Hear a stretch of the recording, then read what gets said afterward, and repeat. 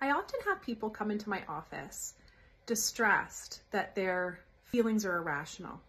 And my response is, yeah, feelings aren't rational because thoughts aren't feelings and feelings aren't thoughts.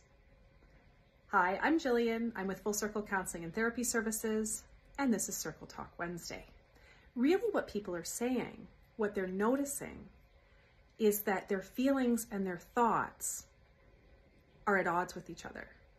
So our feelings feel rational when they fit with what we're thinking.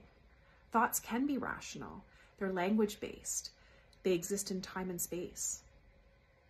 Our feelings are far more experiential. They're tied much more to the past, to our triggers, to our younger selves, and to how we experience things in our body. So there are going to be times where they're at odds. And in the same way, when two people are at odds, we don't resolve that conflict by choosing our favorite or only letting one speak.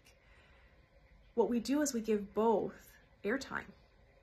So if you're someone who's more comfortable in your thinking brain with your rational side, practice giving your feelings some airtime. Just letting them be. Just noticing how they show up in your body.